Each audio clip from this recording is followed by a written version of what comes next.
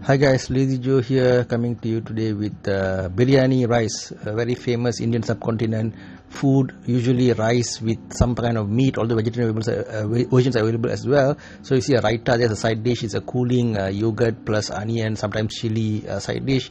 There's some spicy brinjal curry in the middle, and then some dal on the right. Those are the side dishes. Here you see some mutton and egg as well as the rice.